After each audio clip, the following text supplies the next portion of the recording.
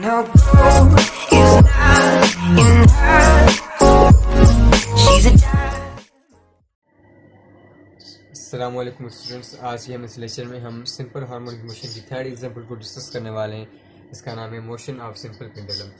अब इस आर्टिकल को डिस्कस करने से पहले आपको यही जानना ज़रूरी है कि सिंपल पेंडुलम होता क्या है। अब सिंपल पेंडुलम ये होता है कि आप कोई भी रस्सी ले लें, कोई धागा ले लें लाइक दिस, या कोई रोप ले लें, उसकी आप एक के एंड से कोई मैस या बॉब अटैच कर लें, ठीक है, और उसके दूसरे सिरे को आप किसी रिजिड किसी सख्त सपोर्ट के साथ उसको बांध दें या उसको अटैच कर लें और उसको ऐसे छोड़ दें, ठीक है। ये देखें यहाँ पे मैस है और मैस जो है रस्सी के साथ अटैच है और रस्सी जो है किसी रिजिड सपोर्ट साथ क्या है अटैच है, और आप उसको छोड़ दें, इसी तरह छोड़ दें हवा में, ठीक है। अब इसमें इस आर्टिकल को डिस्कस करते हुए हमें क्या करना है, एक आइडियल केस बनाना है, ठीक है, जहाँ पे कोई भी रेजिस्टेंस ना एक्ट कर रहा हो, ठीक है। हमें एयर रेजिस्टेंस को निगलेक्ट करना है, ठीक है। और सपोर्ट जो रिजिड सपोर्ट है, रिजिड सपोर्ट आप कोई भी रख सकते हैं, छत वगैरह के साथ आप इसको बांध सकते हैं कोई भी। तो इसके दरमियान और धागे के दरमियान जो भी फ्रिक्शन है इसको आपको इग्नोर करना होगा, ठीक है। और जो एटमॉस्फेयर में जितने भी एयर रेजिस्टेंस है, गैसेस, एयर वगैरह, इसको भी आपको क्या करना पड़ेगा, निगलेक्ट करना पड़ेगा। और एंड देन जो हमारे पास आपको रस्सी लेनी पड़ेगी वो इनएक्सटेंसिबल लेनी पड़ेगी, जिसमें कोई भी खिंचाव ना हो, ठीक है। तो ये हमें आइडियल केस बना के इसको हमें डिस्कस करना है, इधर ये सिंपल हार्मोनिक मोशन है या नहीं। अब हम जो इससे पहले एग्जांपल डिस्कस कर चुके हैं सिंपल हार्मोनिक मोशन की, उनमें से दो चीज़ें तो कॉमन है कि सिंपल हार्मोनिक मोशन के लिए हमें ये दो चीज़ें इसमें होनी चाहिए। Simple harmonic F is directly proportional to x, and दूसरा है हमारे पास मीन पोजिशन, ओके, जिसको हम सिंपली हुक्स लॉ भी कहते हैं कि जितना आप फोर्स लगाएंगे, ठीक है, बॉडी पे, उतना ही वो डिस्प्लेसमेंट कवर करेगी, ठीक है। इसमें भी हम जब बॉब पे फोर्स लगाएंगे तो ये भी एक डिस्प्लेसमेंट कवर करेगी, एंड जो सारा जो काम होगा वो होगा मीन पोजीशन से अबाउट होगा, सही है। तो उसको हम क्या कहेंगे, वो एक सिंपल हार्मोनिक मोशन है, ठीक है। अब इसमें कुछ एक्स्ट्रा चीज़ें हैं जो हम डिस्कस करेंगे, है तो बेसिकली यही सिंपल हार्मोनिक मोशन की एग्जाम्पल, लेकिन ये कुछ इंटरेस्टिंग भी है और थोड़ा लंबा आर्टिकल भी है, सो आपको इसको गौर से समझना होगा। अब लेट्स यहाँ पे जब ये क्या है, बॉब की बॉडी की मैस की ये है इक्विलिब्रियम पोजीशन, जहाँ पे नेट फोर्स जीरो लगती है। इक्विलिब्रियम पोजीशन वो होती है जहाँ पे किसी भी बॉडी पे जो नेट फोर्स होती है वो जीरो होती है। अब यहाँ पे जो ये बॉब है ये क्या है, रेस्ट पे, इक्विलिब्रियम पोजीशन पे, मतलब कि इस पे जो नेट फोर्स लग रही है वो क्या है, जीरो है। एटमॉस्फेयर में इस पे जितनी भी फोर्स लग रही है वो जीरो है, ठीक है। अब जीरो किस तरह होगी, जो सारी फोर्स होगी वो क्या करेंगे, एक दूसरे को कैंसिल आउट करेगी, तो इस पे क्या हो गया, फोर्स जो होगा वो जीरो होगा। अब यहाँ पे देखें, एक तो फोर्सेस के मैस पे ग्रेविटी की वजह से लग रही है, जो जिसका मैस वेट के इक्वल होता है W/mg, और दूसरा जो फोर्स है वो उस पर लग रहा है टेंशन की वजह से, ठीक है। अब देखें यहाँ पे, एक तो यहाँ पे ग्रेविटी की वजह से इस पे फोर्स डाउनवर्ड लग रही है, एक जो स्ट्रिंग जो अपवर्ड इस पे लगा रहा है वो है टेंशन। अब स्ट्रिंग की एक अपनी भी एक फोर्स होती है, जिससे जब हम किसी स्ट्रिंग को किसी जिस सपोर्ट से अटैच करते हैं, ठीक है, तो इसमें एक मतलब लचक सी नहीं आ जाती। जब हम लेट से किसी धागे को हम एक हाथ से पकड़ रहे हैं और इसके साथ एक पत्थर बांध रहे हैं, तो क्या हो जाएगा, सीधा स्ट्रेट क्या हो जाएगा, लटक जाएगा वो धागा। उसमें कोई भी मतलब लाइक वो ना ही हमारे पास कंप्रेस होकर हमारे हाथ में आ जाएगा, वो सीधा स्ट्रेट होके हमारे पास वो क्या हो जाएगा, लटक जाएगा हमारे हाथ से, ठीक है। तो वो टेंशन की वजह से होता है। एक जो फोर्स टेंशन लगाती है अपवर्ड, और जो नीचे जो फोर्स लगती है मैस पे वो ग्रेविटी की वजह से होती है। तो इसमें क्या है, जो टेंशन वाली लग रही है फोर्स पे और जो डाउनवर्ड एक्ट कर रही है फोर्स, ये क्या कर रही है, आपस एक दूसरे को क्या कर रही है, कैंसिल आउट कर रही है। तो यहाँ पे क्या है, हमारे पास बॉडी जो है, जो मैस है वो क्या है, रेस्ट पे है, इक्विलिब्रियम पोजीशन पे है, सही है। एंड देन जब हम मैस या बॉब को एक्सट्रीम पोजीशन पे ले गए, ठीक है, तो इस मैस से क्या हो गए, दो कंपोनेंट्स हो गए, मतलब मैस के दो कंपोनेंट्स हो गए। एक हो गया हमारे पास mg cos, ये हमारे पास परपेंडिकुलर बन गया एक टाइप का, ठीक है, एक हॉरिजॉन्टल बन गया, एक वर्टिकल बन गया। अब यहाँ पे देखें, जब हम इसको हॉरिजॉन्टल पोजीशन पे ले गए, ठीक है, टेंशन तो उस बॉडी में वही रहेगा, लेकिन क्या होगा, इसकी जो वो मैथ के जो कंपोनेंट्स बन जाएंगे, वेट के दो कंपोनेंट्स बन जाएंगे। एक हमारे पास M G sign of theta बन जाएगा, एक बन जाएगा M G cause of theta. सही है। अब देखें यहाँ पे एक तो टेंशन इस पे तो सेम लग रही है, सही है, बट जो इस पे जो नीचे ग्रेविटी वाली फोर्स हो गई वो दो कंपोनेंट्स में डिवाइड हो गई, एक हो गया एम जी साइन थीटा, एक दूसरे M G cause of theta. अब टेंशन और M G cause of theta equal भी है और अपोजिट भी है दोनों डायरेक्शन में, तो क्या करेंगे, दोनों अपन एक दूसरे कैंसिल आउट करेंगे, ठीक है।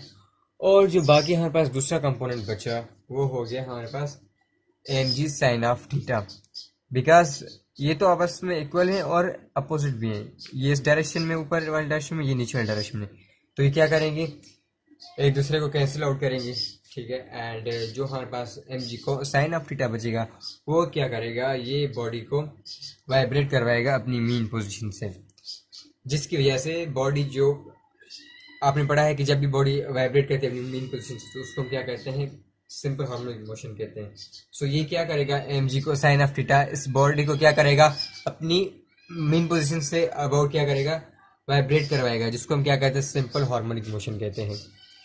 और जो हमने सिंपल हार्मोनिक मोशन की जो एग्जाम्पल हमने पहले डिस्कस की थी, जो हमारा मैथ स्प्रिंग सिस्टम था, उसमें जो मतलब वाइब्रेशन की जो वजह बन रही थी वो क्या थी, हमारे पास रिस्टोरिंग फोर्स था, जिसकी वजह से बॉडी क्या कर रही थी, एक सिंपल हार्मोनिक मोशन परफॉर्म कर रही थी, अपने मीन पोजीशन से अराउंड वाइब्रेट कर रही थी। बट इसमें कौन सा कंपोनेंट है, M G sign of theta, जो बेसिकली इसको सिंपल हार्मोनिक मोशन करने पे मजबूर कर रहा है।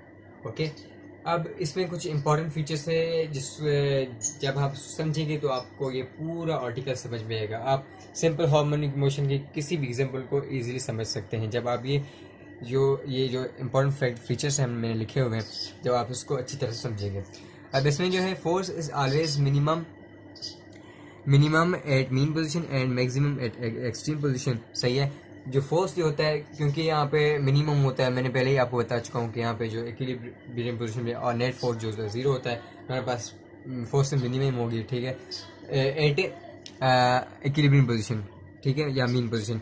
जब हम इसको एक्सट्रीम पोजीशन पे ले जाएंगे, सही है, फोर्स लगा के, तो यहाँ पे क्या हो जाएगा, मैक्सिमम फोर्स लगाएंगे तो यहाँ पे क्या हो जाएगा, बॉडी पे एक मैक्सिमम फोर्स अप्लाई होगी। और हम जो दूसरा इसका जो पॉइंट है वो है acceleration is always towards mean position. सही है। अब ये कैसे टुवर्ड्स मीन पोजीशन होती है एक्सीलरेशन, आप उसको अब देखें यहाँ पे, F is directly proportional to M A, ये आप तो पहले ही पढ़ चुके हैं, F is equals to M A. जितना आप बॉडी पे फोर्स लगाएंगे उतनी ही बॉडी में क्या हो जाएगी, एक्सीलरेशन प्रोड्यूस। मतलब जब एक्सीलरेशन बढ़ेगा तो फोर्स भी बढ़ेगी, ठीक है, क्योंकि ये दोनों चीज़ें पैरेलल हैं, ठीक है, एक साथ चलती हैं, एक चीज़ बढ़ेगी तो दूसरी बढ़ेगी, इसका मतलब ये डायरेक्टली प्रोपोर्शनल है एक दूसरे के।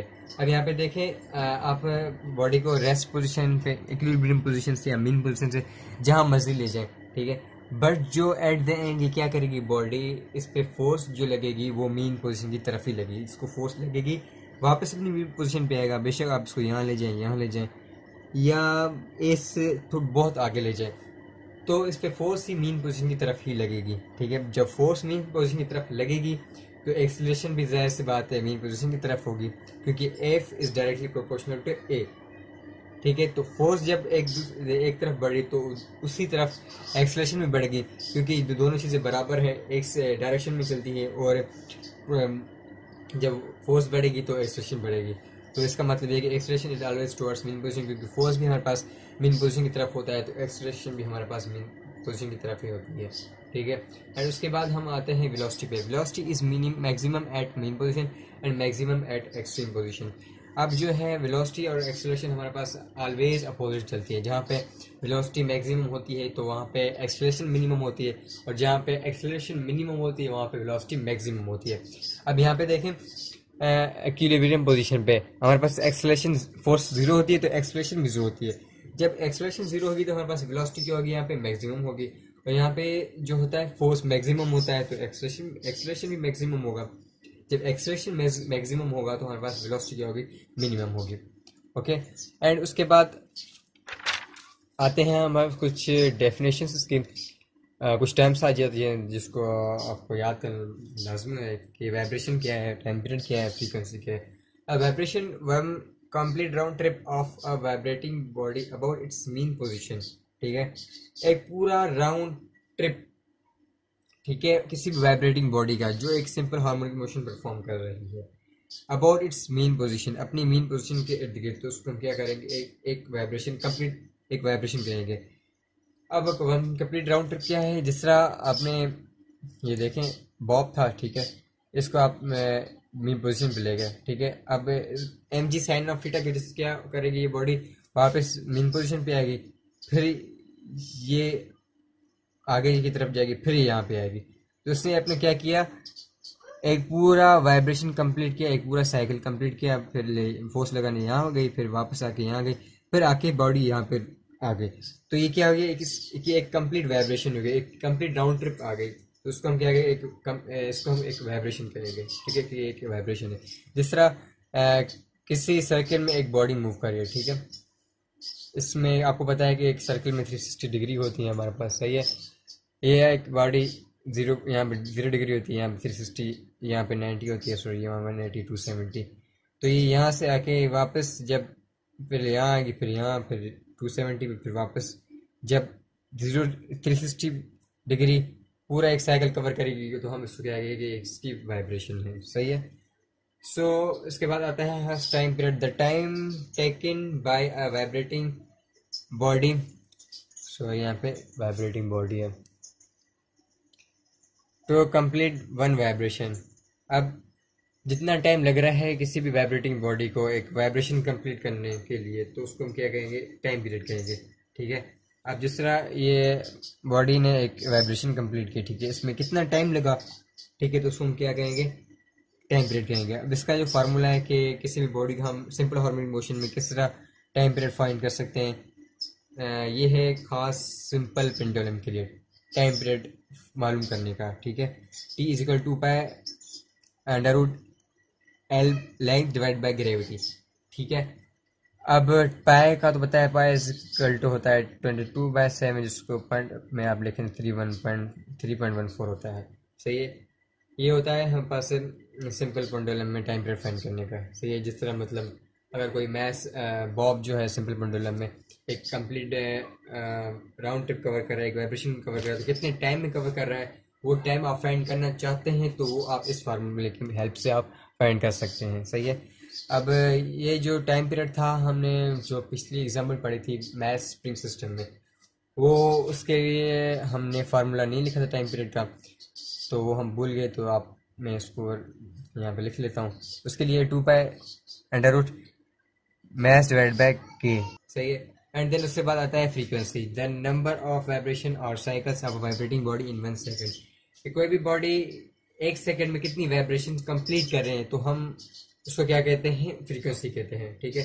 अब जिस तरह लेट्स से कि ये कोई मैथ है, ठीक है, एक 1 सेकेंड में, ठीक है, जितनी भी वाइब्रेशन कंप्लीट करेगी, ठीक है, तो उसको हम क्या कहेंगे, वो उसकी फ्रीक्वेंसी है। 2 कर रही है, 3 कर रही है, ठीक है, तो उसको क्या कहेंगे, इसकी ये फ्रीक्वेंसी है। ये इसका फॉर्मूला है फिजिक्स 1 डिवाइड बाय टाइम। ये टाइम की रेसिप्रोकल होता है, ठीक है। अब रेसिप्रोकल जो होता है, जब एक चीज़ ऊपर मतलब आगे जाए तो दूसरी चीज़ पीछे जा रही है, उसका रेसिप्रोकल का मतलब ये होता है, ठीक है। वो प्रोपोर्शनल नहीं होते। इस तरह F is equal to M A, force, इसका मतलब ये कि फोर्स डायरेक्टली प्रोपोर्शनल टू ए। यहाँ पे उलट है, जब फ्रीक्वेंसी हमारे पास ज़्यादा होगी तो हमारे पास टाइम कम होगा, जब टाइम कम पीरियड कम होगा तो हमारे पास फ्रीक्वेंसी क्या होगी, ज़्यादा होगी, सही है। एंड देन उसके बाद आ जाता है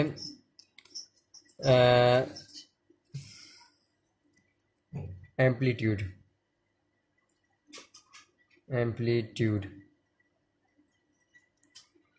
एम्पलीट्यूड होता है जो maximum distance covered by body from a mean position is called amplitude. Maximum distance किसी भी बॉडी से जो कवर किया जाए इसकी मीन पोजीशन से, तो उसको हम क्या कहते हैं, एम्पलीट्यूड कहते हैं। जिस तरह सिंपल पेंडुलम में हमारे पास ये बॉब था, इसको हम मैक्सिमम पोजीशन पे ले गए, ठीक है, तो इसका यहाँ से जो यहाँ तक जो डिस्टेंस है उसको हम क्या कहेंगे, एम्पलीट्यूड कहेंगे, जिसको हम एक्स से डिनोट कर सकते हैं, ठीक है। So that was all about simple pendulum.